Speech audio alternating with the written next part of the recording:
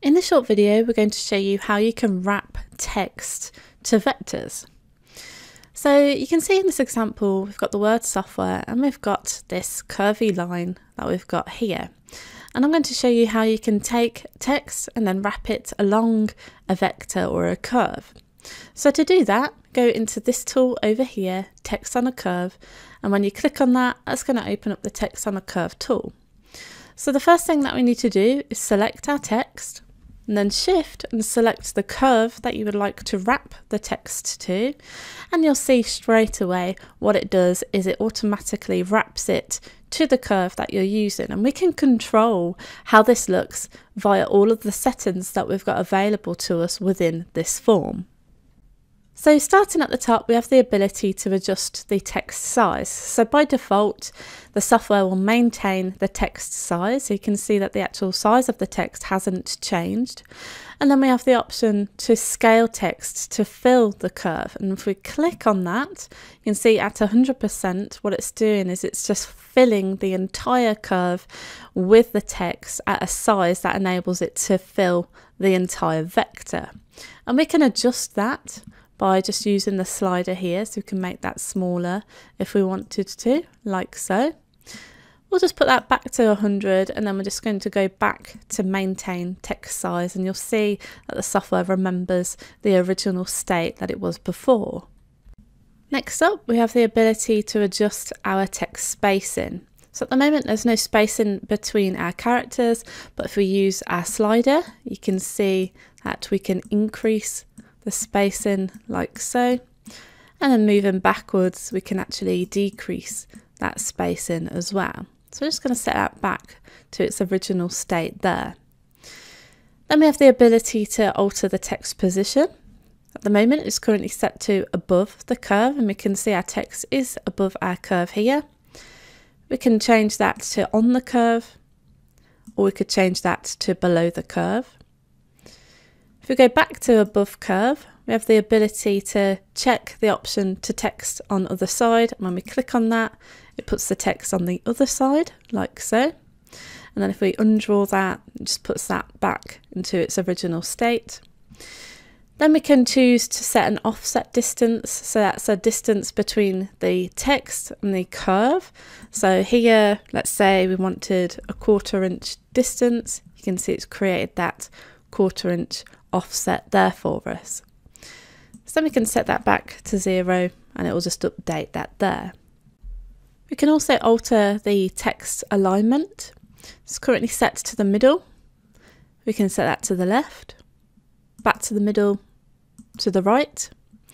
If we go back to the middle over here, you'll see we've got a blue box here, and we can actually manually move that into a position that we wanted that to go in.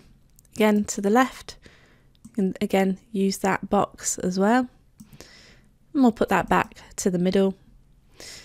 It's currently aligning the text to the curve, so the characters are following the curvature that we've got here, but we have the option to keep our text and all of our characters vertically aligned. So if we click on that, you'll see that the text is now vertical, but we'll put that back to align to curve. And then when you're happy with all of your settings, you can close out, and there's your text that's been aligned to the curve. Now it's worth noting, if I take this vector and I delete it, it's not going to have any impact on the actual word itself, and if I wanted to further edit this, I can by selecting that. Then I can go back into my draw text tool, and you'll see it maintains the curvature that was used where we wrapped our text to. And if I wanted to add more text, I can by typing in text like so, and you can see it maintains that curvature.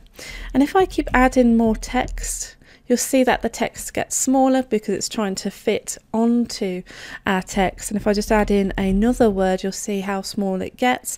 Now the pitfall of this is that if you come to delete it, you'll see that it's not maintaining that text size. And so if you wanted to go back to its original state, simply come out, and then you can just use the Control Z command to get that back into its original state. And if you wanted to edit the kerning also, with that selected, you can go back into your text tool where you can make use of the kerning options. If we just zoom in there so we can access those, and you can see we can adjust the space in between our characters, all whilst the word is still maintaining the original curve.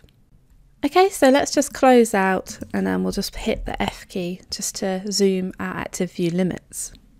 So now we're going to look at another example. So we're just going to go to our layers bar and just switch on the circle layer. So here we've got the word Vectric software and we've got a circle. Now a common example is where you want to align one word to the top of a circle and then the bottom word underneath on the bottom of the circle. So I'll show you how easy it is to do. So first off, what you need to do is you need to take your text and then you need to right click, go to text and then use this option here to break block into lines. And that will just ensure that we've got two separate entities. So we'll just move them out of the way. Secondly, what you need to do is you need to take your circle and we need to actually cut our circle in half. So we need to go into node edit mode. Okay, and we're going to cut our circle over here. So you can press C on the keyboard and then we're going to press C on the keyboard over here. So now we've got two separate arcs here.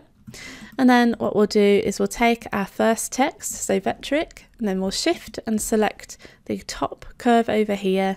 We'll go into the wrap text tool and you can see we've got our text there. Let's just give that a little bit of an offset of 1/4 of an inch here. And then whilst we're in the form, we can select this text here, shift and select this vector along the bottom here.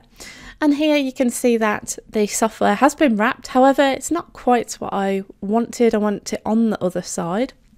And so this is where you might find yourself having to just switch through various settings until you are happy with the look of it. So for example, we'll put it below the curve. And again, we'll just create an offset there of 1/4 of an inch. And you can see how easy it was to just kind of wrap that. And then we can close out. And again, what you can do is you can make further edits to the text that you've originally wrapped by going back into the text tool.